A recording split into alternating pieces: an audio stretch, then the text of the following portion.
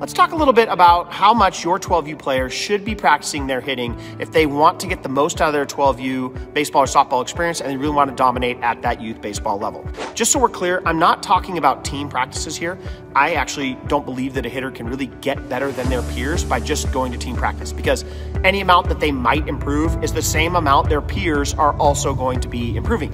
You have to practice after practice if you want to get better. That's always what I say. That's what I've preached to my kids the whole time. So that being said, what I have noticed is this. For a 12U hitter with average to above average athletic ability, a hitter that hits once a week outside of practice will see 0 to 5% improvement in their abilities over the course of a season. A hitter that hits 2 times a week will see a 50% improvement in their abilities. It's way more. And a hitter who hits 3 times a week will improve so much that they will start to do as well as the good hitters that are 1 year older than your son or daughter is right now. It's actually remarkable how often I see this play out. It's time and time again. If you want to be good, you got to hit 3 days a week. Now, this is for the average to above average athlete, right? If you have a below average athlete, you need to add an extra day. And here's why.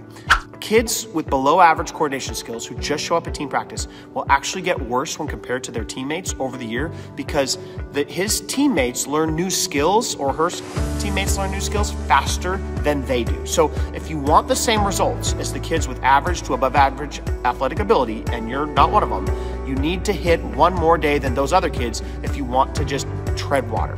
And while that might not seem fair, here's what happens. The less athletic kids who learn how to work 2, 3, 4 times harder than their peers end up actually passing those athletic kids in high school once their coordination catches up to them. It's a beautiful thing. And as a coach and a parent, there isn't anything more meaningful to me on this planet than watching a kid learn how to work hard, how to work that extra bit even though it wasn't fair, and see him pass all those kids that were kicking his butt a year ago, 2 years ago, 3 years ago, 5 years ago, who didn't think anything of them, and now he's put in the work, or she's put in the work, and they surpass them in high school, and they leave those other kids wondering at that first high school tryout, what the heck happened? How did little Timmy learn how to be better than I did? I thought that my poo didn't stink. Well, turns out that hard work matters. And if you believe in that kind of stuff too, then follow me, like this, subscribe to the channel, and get a hold of me if you live in the Thurston County area, because we help hitters practice. So if you've been wondering how much your son or daughter actually needs to be practicing,